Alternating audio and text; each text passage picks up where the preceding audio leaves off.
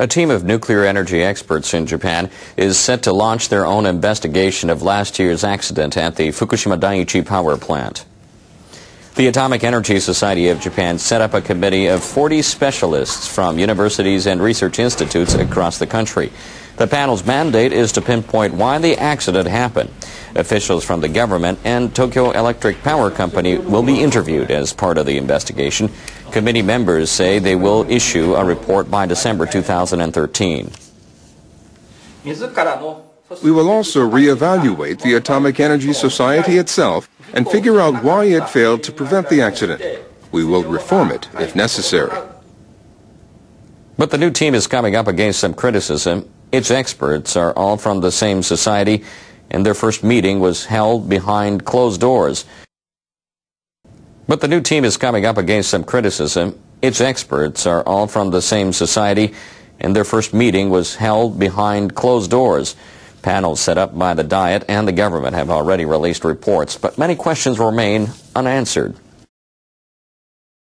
Japan's national policy minister says he wants to take nuclear power out of the government's new energy policy. I'd like to see zero dependence on nuclear power generation. My views are in line with many other Japanese who say the government should create a society without nuclear energy. Motohisa Furukawa says he will set up a panel of experts to analyze data from public hearings held across Japan this summer. People who attended the forums debated the energy sources the country should rely on in the future. The minister says the government needs to wake up to reality and focus on how to bring the pre-disaster 26% dependence on nuclear down to zero.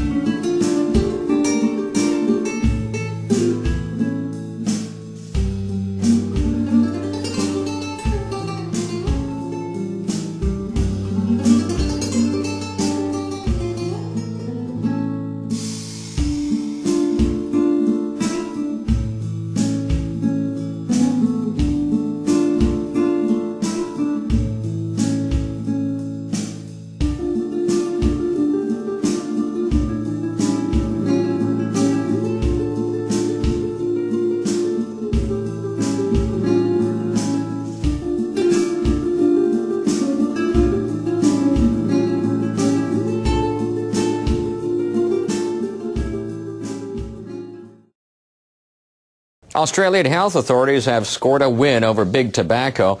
The High Court has upheld the world's strictest cigarette packaging law. From December, tobacco products can only be sold in boxes without logos. The new rules ban tobacco companies from displaying any logo or color on any product for sale in Australia. The new packs are ugly, and that's the point. They are meant to take some of the glamour out of smoking. Australia's Attorney General applauded the court decision, which was being closely watched around the world. I'm very proud that it means that many other countries around the world, many others who are fighting for tobacco control and what's the next appropriate step in their country, will take heart from the success of this decision today, and also, of course, the successful implementation to come. Australian health officials expect the new packs will discourage young smokers and reduce heart disease and stroke. They are also counting on lower medical costs. Australia has long been strict on smoking.